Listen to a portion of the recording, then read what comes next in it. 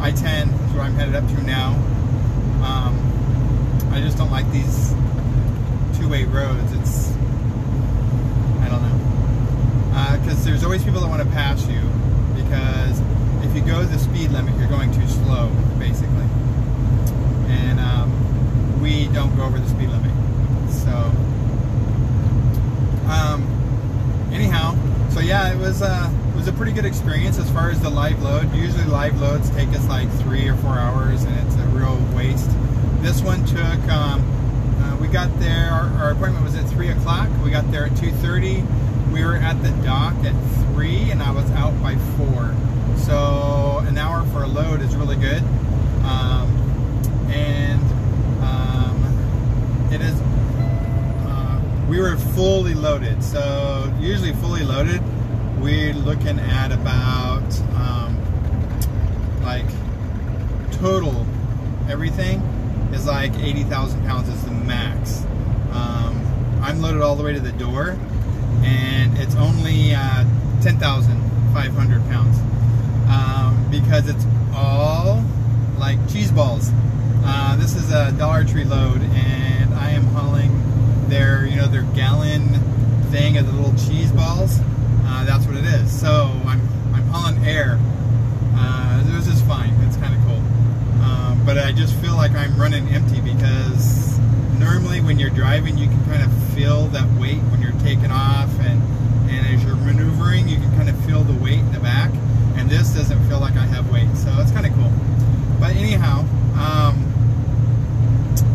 so really I'm just gonna jump on real quick and say hello and give you the update. We are on the way to Virginia. Don't have another load lined up yet. I'm sure that they will probably send us one in the next 10 hours or so. Usually they send one shortly after we pick up this load,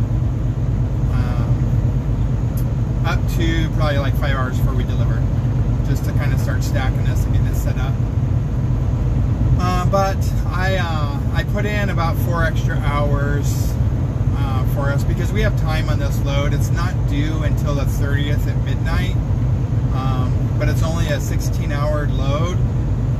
But because the load was broke up, so we got there 3 hours early, so we ended up hanging out at a truck stop for 3 hours, which is good, because we went to the restaurant that was the truck stop. It was really good, but it was super slow.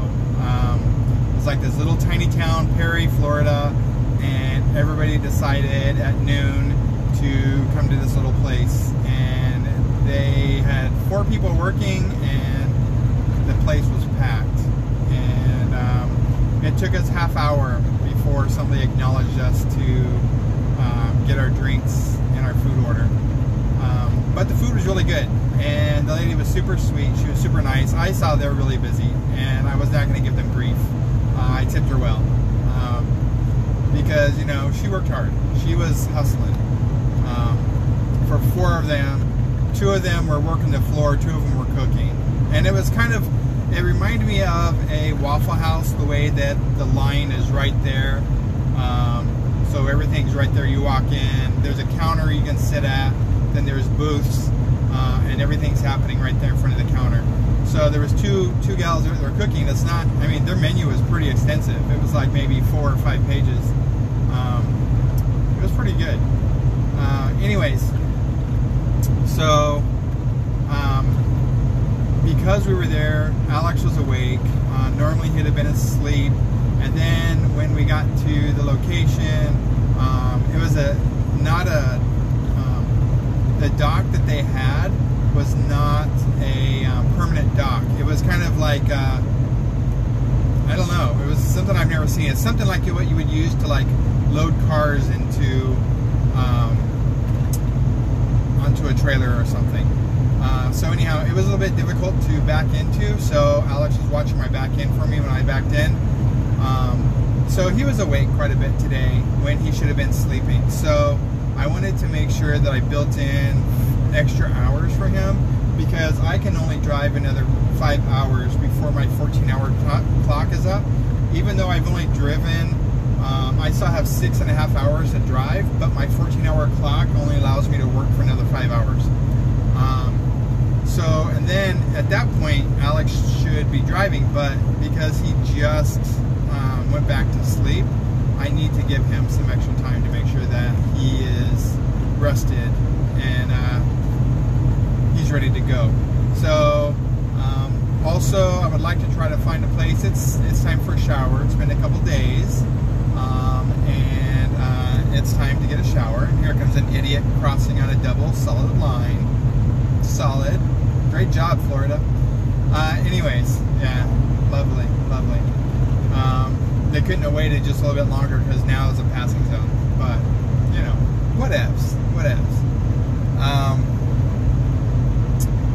Anyways, so yeah, I just want to make sure that he's rested and ready to go because we don't drive drowsy. We don't drive if we don't feel that we can be safe on the road, not cause an accident, harm ourselves or others. It's one really good thing about this company is, you know, safety first. The motto right along the building is safety by choice, not by chance. So we really play into that and make sure that we're 100%.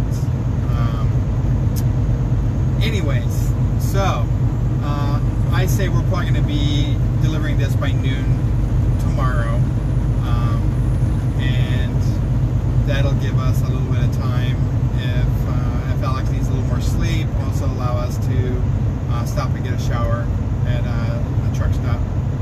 So, anyways, I just wanted to give you guys an update.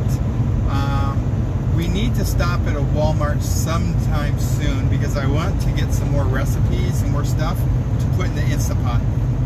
That stew is really good. I would like to make some chili, which is pretty easy to make. Get some, I would use it with chicken though instead of ground beef. That way I can just buy chicken breasts and throw it in the chili, and then before we eat it, just like pull the breasts apart. That way it cooks in the chili and then just pull it apart. That sounds like it might be really good. Derek, you had a really good, if you ever watch this, I don't know if you do, but he had a really good white bean chili recipe with chicken that he ate right after the gastric bypass when he was able to start eating the solids. That was a really good good chili, so I might try to look up something like that. It'll be pretty easy to throw into the Instapot. The one thing I find about the Instapot is because I use the crockpot liners, I have to use the Instapot as a slow cooker because it can't lock for pressure to use pressure cooker if I'm using a liner. If anybody has an idea how to make it work with a liner, leave me a comment so I can get that down. Otherwise, it's fine. We can slow cook it. It's not like we're going anywhere, right? You can cook 4 or 5 hours before we eat it. That's not a problem, especially with the lid. It locks in, and the sloshing and stuff, it'll keep it from spilling. So you know, that works out really well. But yeah, if somebody has an idea of how we can use the liners and still be able to use the pressure cooker, let me know. Because then that would make it a lot quicker, like maybe a half hour to do chili. And plus, I wouldn't use dry beans. I would probably use canned beans. So it wouldn't probably need the pressure cooker, because really when I would make chili before, I would use pinto beans, dry pinto beans. And so the pressure cooker would help cook those beans really quick. Using canned beans, maybe some kidney beans and pinto beans, throw in some black beans. I don't know. If I do the chicken, maybe do white beans. But the only thing that's bad about using canned is the salt content. So we have to watch the salt for Alex because he does have high blood pressure, and so we need to watch his salt intake. But for the most part, I think that we should be okay with the beans, especially if we find some low sodium beans. Anyways, some more stew. I wouldn't mind doing some more stew. It was really good, especially we're headed up north, so it's going to be a little bit cooler. Some chili. What else can you guys think of that we can do in the pressure cooker or the Instapot? Using the slow cooker function. We do have a microwave too, so if we need to do anything in the microwave, we have that. So microwave and Instapot is what we have.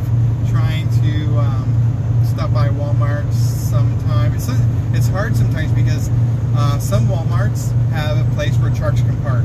Other Walmarts, if you pull in the lot, they will put a boot on your truck and give you a fine, like you're trying to park there overnight or something, even if you're there to shop. So, you know, it's just hard to tell. There's one app that we use called Trucker's Path, and sometimes it'll tell you, you can see the reviews, and people will say, don't come here, they'll boot your truck, or some will say, there's truck parking here. You know, or even a grocery store. It doesn't have to be a Walmart. Just Walmart usually is, we see those close to the highway where we can get off and not have to like run through a town or something. That's usually by the ramp of the highway. But anyhow, alright, I'm just rambling. So, alright guys, be safe, mask up, wash your hands, social distance. Love you much. Talk to you next time. Bye.